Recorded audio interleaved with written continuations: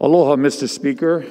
I rise this morning to honor Mahina ʻŌlelo Hawaiʻi, or Hawaiian Language Month. Colleagues, I have the wonderful privilege of being Native Hawaiian. My culture has served as a guiding light throughout my entire life, a light that has survived because of the many kupuna, our elders, who protected this light and who protected our native indigenous language. For Native Hawaiians and so many other indigenous peoples, our language is essential for our people to live and thrive.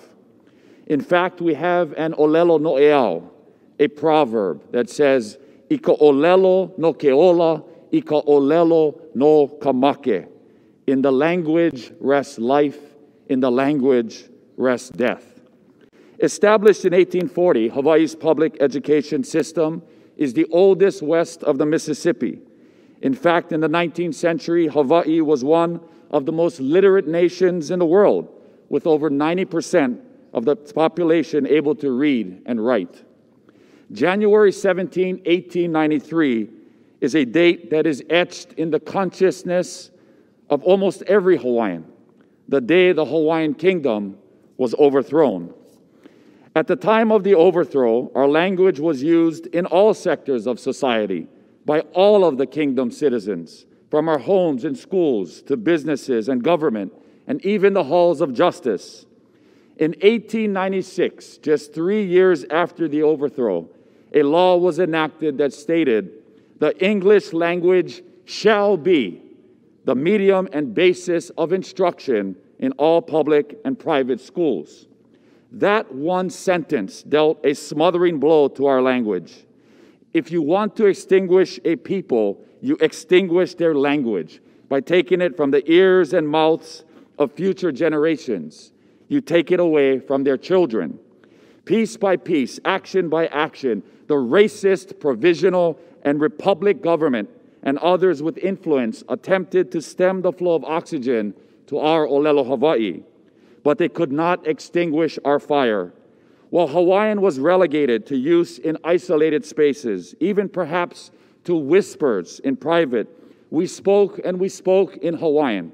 We kept the embers burning for nearly a century. So how do you revive a language? The same way they tried to extinguish it. We share it with our children.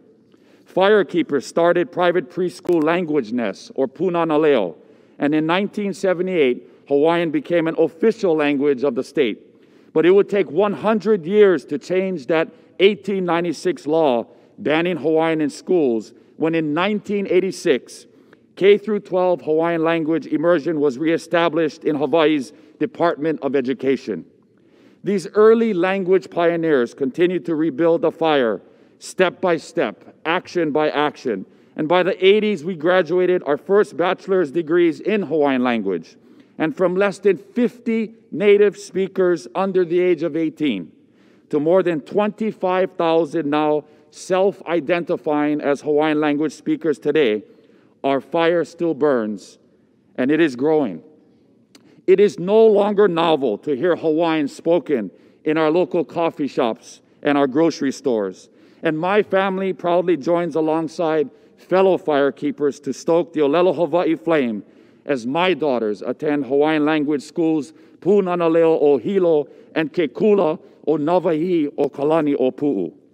While I am filled with pride, Mr. Speaker, it comes with a mix of other emotions: disappointment at underfunding, frustration at the lack of equity in government use of Hawaiians as an official language, and trepidation knowing how close we came to having our language snuffed out. While I am encouraged by our progress, I know there is more work ahead. We must continue to raise up the languages of all of America's First Peoples. UNESCO states that a third of the world's languages have fewer than 1,000 speakers left. Language is essential to cultural diversity, and diversity is essential to our shared humanity. While Mahina ʻŌlelo Hawaii, or our month of celebrating Hawaiian language, is coming to a close, we will continue to stoke the flames of ʻŌlelo Hawaii month by month, year by year, generation to generation, because, Mr. Speaker, I ka ʻŌlelo no ke ola, I ka ʻŌlelo no ka make. In the language rests life, in the language rests death, and our resolve is greater than ever to ensure that our languages will live on. E ola mau ka ʻŌlelo Hawaiʻi a mena ʻŌlelo o iwi a Pauloa. Mahalo, and I yield back.